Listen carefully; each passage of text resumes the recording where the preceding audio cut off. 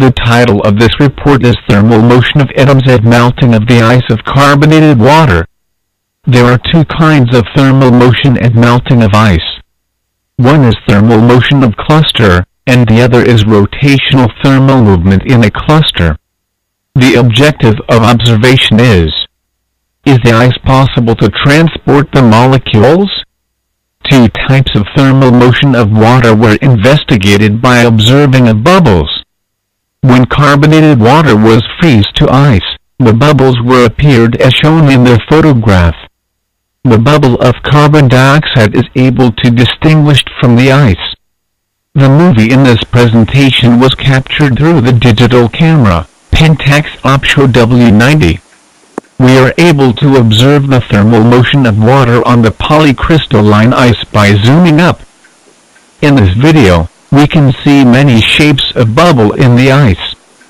So, we can consider the mechanism of bubble in ice. The microscopic mechanism depends on the lattice structure of ice. It is a helical structure, as shown in the model. There is a penetrating hole along the optical axis in the network of helixes.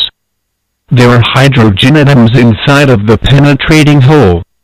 This penetrating hole is possible to hold the molecule of carbon dioxide, because each carbon atom is covered with a pair of oxygen atoms. Here, let us consider the thermal motion on the molecule.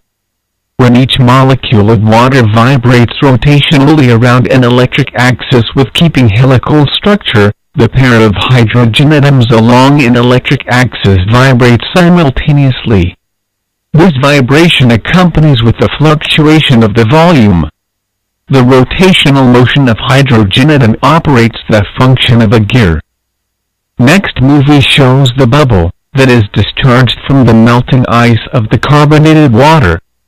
These are evidences to support the idea that the helical structure operates the function of the pump to transport the molecules. The helical structure is important for the metabolism of creature.